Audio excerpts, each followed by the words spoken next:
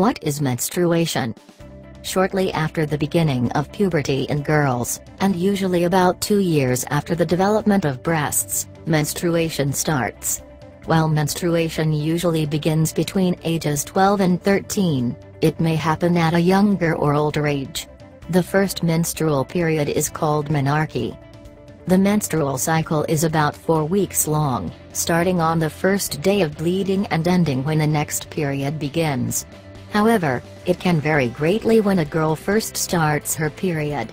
It may skip months or come several times per month in the beginning. The menstrual discharge comes from the uterus through the vagina. The uterus is a hollow, pear-shaped organ, responsible for maintaining and nourishing the embryo and fetus during a pregnancy. The vagina, or birth canal, provides a path for menstrual fluids to leave the body. During a period, there are usually 2-3 days of relatively heavy bleeding followed by 2-4 days of lighter flow.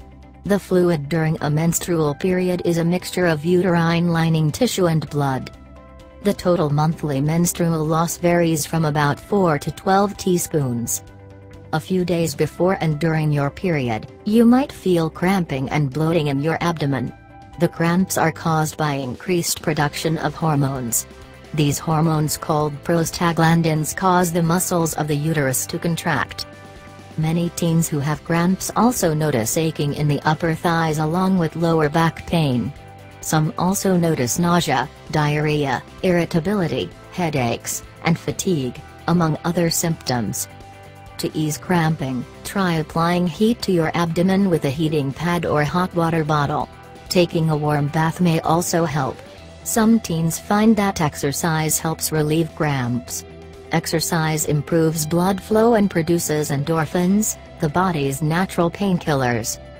Cramps are normally worst during the first 2 to 3 days of your period, then ease as prostaglandin levels in the body return to normal.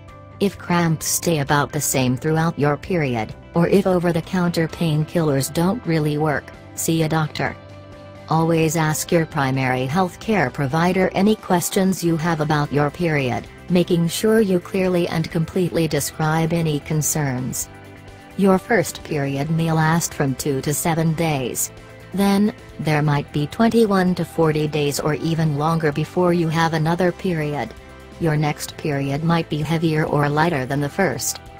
Don't worry if your early periods have longer cycles or don't follow a schedule. This irregularity is normal for at least the first 2 years. Your periods should become more regular within 2 years after you start menstruating.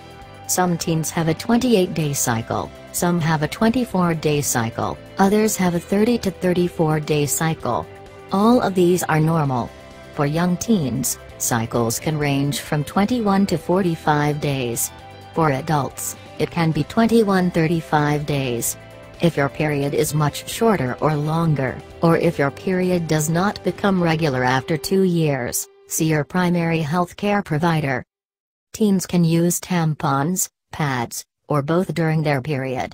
Tampons are worn inside the vagina and come in a variety of sizes, small to large with different absorbencies, light to super heavy. It's important to change a tampon at least every 4 to 8 hours to avoid leakage and serious bacterial infections. According to the company Tampax, you can wear a tampon overnight, but insert a new one before bed and change it first thing in the morning. Pads are usually self-adhesive and worn inside the underwear. You can find pads for light days, heavy days, and overnight. Change pads at least every 4 hours to avoid leakage and odor. It's important to understand your body as you decide on tampons or pads. Girls who participate in sports may find tampons less bulky and restrictive than pads. Girls are able to swim with tampons.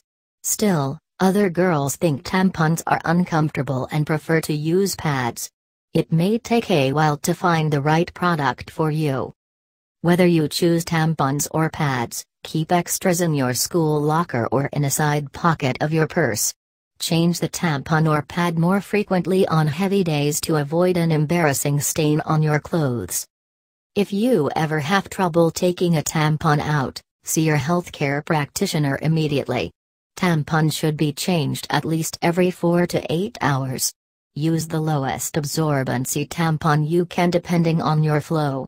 Tampon use increases risk for toxic shock syndrome compared to pad use, especially if you don't change tampons frequently enough or use highest absorbency tampons on the lightest flow days. Toxic shock syndrome is a life-threatening disease related to toxins from bacteria. If you are age 16 and still have not started your period, talk to your doctor to make sure there are no problems.